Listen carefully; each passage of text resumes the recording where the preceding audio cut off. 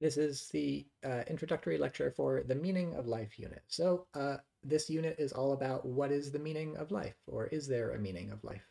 And you'll notice, I was about to say you'll quickly notice, but it might take some time. You'll notice that it's kind of not really clear exactly what the phrase the meaning of life means. So we talk about this all the time, and we use these phrases all the time. And of course, many of you voted for this topic. This is one of the popular topics, so you're interested in learning about the meaning of life. But I don't know, at least for me, if you start to think about it a little longer, it's not clear exactly what it means for life to have a meaning, what the word meaning means when we apply it to lives as opposed to words.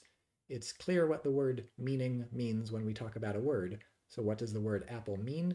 Oh, it means the fruit that grows on those sorts of trees and so on. What does life mean?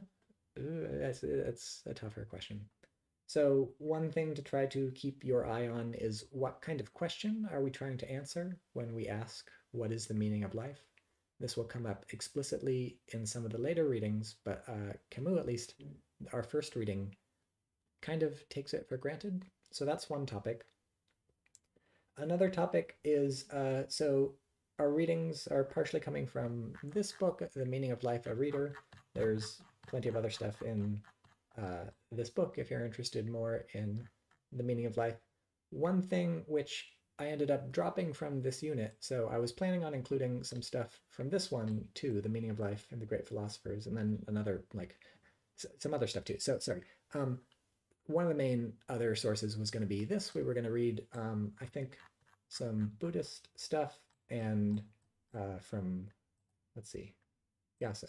So we were going to read some sort of other thoughts about the meaning of life, and you'll notice that this book that we were drawing from, oh, and I think we were maybe going to read Chinese stuff. I can't remember. Anyways, this book that those were going to be drawn from, I don't think it's on Canvas, but you can email me to get it. It's got a lot of other stuff too. So Confucius, Socrates, Plato, Diogenes, Zhuangzi, Aristotle, Epicurus, Koheleth, Epictetus, and lots and lots of views on the meaning of life. So notice there's many options on offer beyond the ones that we're going to look at in the course. And so that's just to say, this is always true with all the topics that we look at, but especially with the meaning of life, where there's sort of lots of different approaches from lots of different directions, we're kind of getting a small slice. And our slice is partially focused on the idea of the absurd.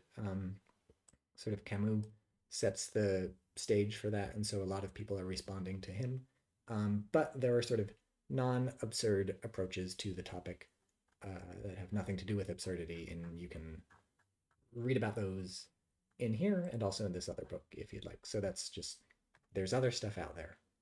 And that's it. So on to Camus.